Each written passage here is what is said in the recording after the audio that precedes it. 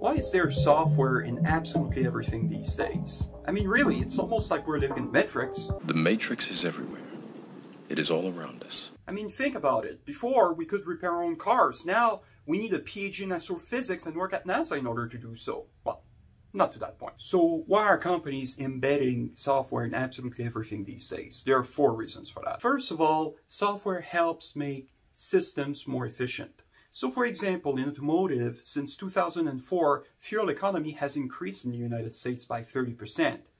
And yet, the size of the vehicle has not been reduced, the weight is about the same, and the horsepower actually went up. So how was that achieved? Through the use of technology. And a lot of that technology, like hybridization or better conventional engines, are powered by software. Also, software helps make things cheaper.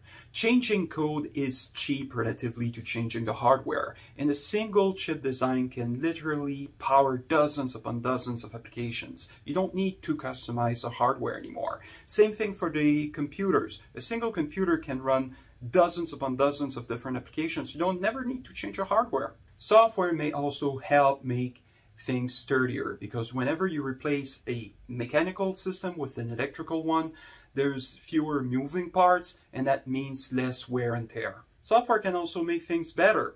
Just think about your cell phone. It's a camera, an agenda, a phone, all embedded into something pretty small and thin.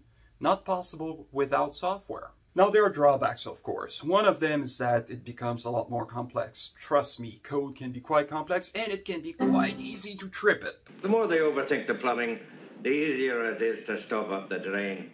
Anybody that experienced a computer crash, like all of us, know exactly what I'm talking about. Now, the good news is that we know how to improve software quality and code quality.